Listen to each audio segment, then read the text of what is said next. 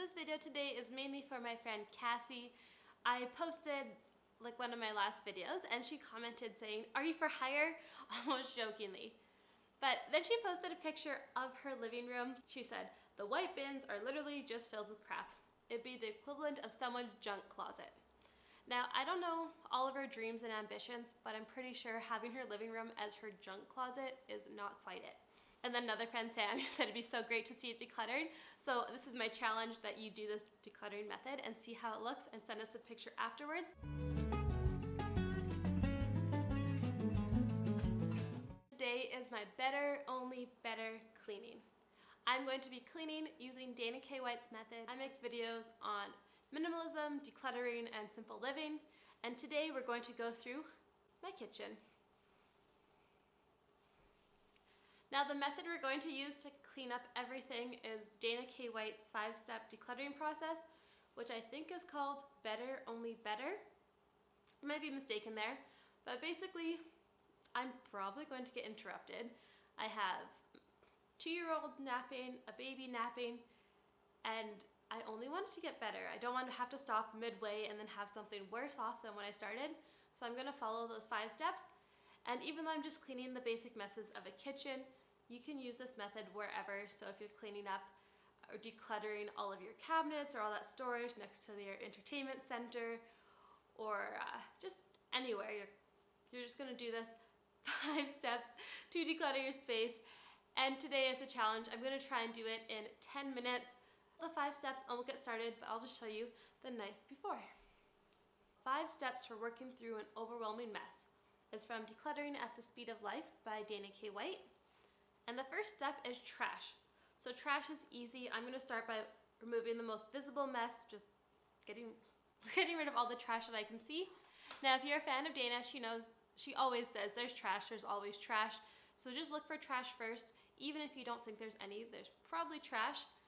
And when you're looking for it, you're actually giving yourself like a good look of what's here in the place. You can't really see the timer, but it's going. So I'm gonna look for trash and throw it out. I got my trash. So number 2 is do the easy stuff. Easy stuff is the stuff that has an established home somewhere else, but for whatever reason, it isn't there. This has an established home. This is where I keep all of our nail clippers.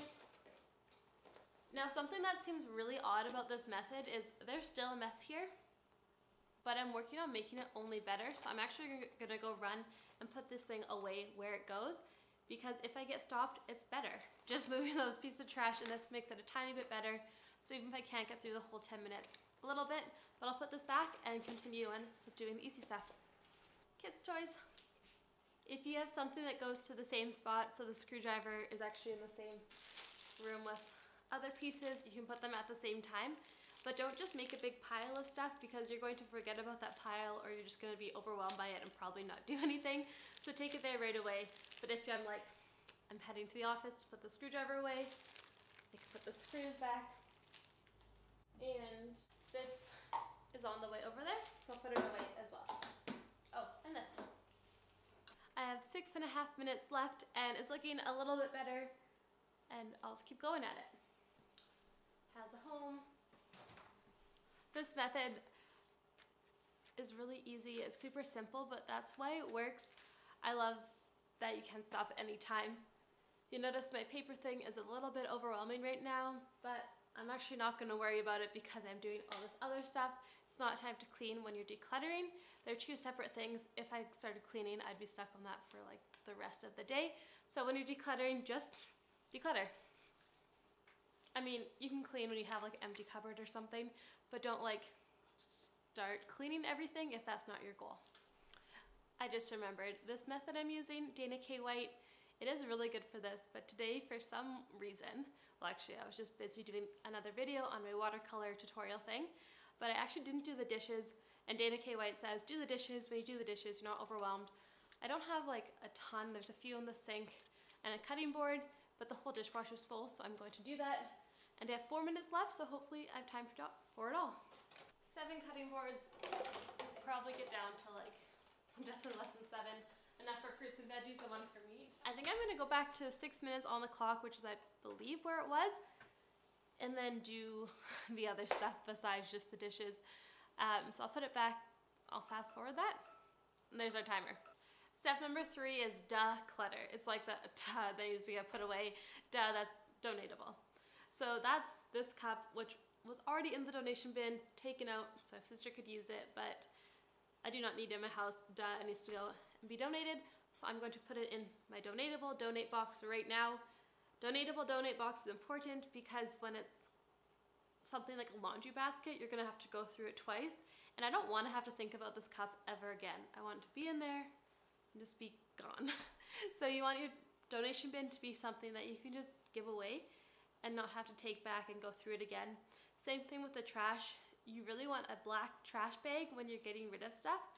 I'm not gonna try and save like a used Kleenex, but if I had something I donated or threw out that I wasn't really sure and I'd want to steal out of the trash bag, you don't want that. You don't want people around the house to be like, oh, that's my favorite toy. Just put it inside a black garbage bag. So I didn't do that now, but make sure you do it if you want to have the best success. So the 2 decluttering questions, got my headphones, is if I needed this item, where would I look for it? If I needed headphones, I actually plug my headphones in to my piano, to my keyboard, so I can listen to it when I'm playing and want to be quiet. So I would look for it in that little container next to my piano, but I've been using it when I edit videos as well, so it's kind of a weird spot. But if I needed it, I would just go look there first. Even if it doesn't make sense, that's where you want to put it so you actually have it there when you look. And then question 2 is, if I needed this item, would it occur to me that I already had one? Yes, it would. If I needed headphones, I wouldn't go buy some more. I would know that I have some. So I'm going to go ahead and run those over real quick. Sorry for saying real quick every single time I leave the camera. This is my new hard drive. If I needed it, I need to think of a good space for all my computer stuff. But I would just look inside that command center with my notebook and where I keep my laptop too. So I'll go bring it there. This is a fancy new pen that my sister Aaliyah just got me. I definitely don't need it in my everyday. If I were to look for it, I would look in my art bag. So I'm just gonna go move it to my art bag. Oh, before I go, I would also look for my paintbrushes and everything with my art supplies, so I can put those. Neil was just playing with his crayons today, and we got this really cool pouch. But what's neat is he actually puts almost every one of them back every time until he gets frustrated, but he just had one sitting out, which is like pretty good. And I do like that it's only like 12 crayons and not like the 150 pack that gets spewed throughout the house. So I'll put that back away for him. And the last concept is make it fit. So apply the container concept to the space where you're working. So consolidate and purge down the limit of containers. So I'm putting these away. This is where I keep my pens and pencils. It's getting pretty tight, so I could fit them in. It's not like really comfortable because it is so tight. So if I were to remove some to make room, I would just focus on keeping my favorite ones and getting rid of the ones that I find I don't really reach for, I don't like as much if I do grab them accidentally, and make room for what you actually use.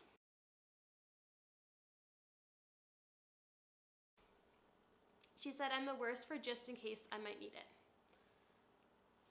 You don't need all those just in case items. The minimalist, they sometimes go by this rule that if it's under 20 bucks, just get rid of it and you can replace it. Now 20 bucks, 20 bucks, 20 bucks, it adds up. But once you get rid of it, you'll probably notice you don't need most of it.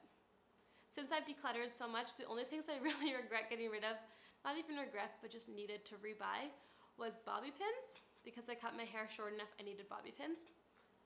And we bought a coffee maker, but that was just because we wanted a different kind eventually. But we went like a year without the standard coffee maker.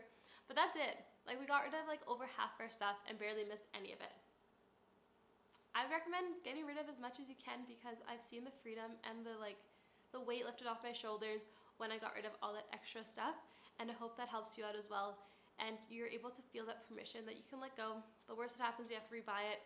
But the best that happens is it's easier to clean your house, you're able to spend more time with family, you feel more peaceful, and you don't have to think about it anymore because it's gone. I want to say thank you guys for everyone who's watched my videos. I've had a few people reach out saying like, I'm in the same stage as you, I have kids, how do you keep it clean? Or what are the benefits, or how do you start this channel, or here's a picture of my kitchen, what would you do? And it's been so exciting. So my hope is, if you're enjoying this, will you please share? Word of mouth is the best way for me to get as many people as I can help as possible. So if you have someone you know that like is in desperate need of decluttering, you can tag them in the video below or send them that. But if you just take a screenshot and put my name on it, it helps grow the channel a ton. So thank you guys so much, and I'll talk to you soon.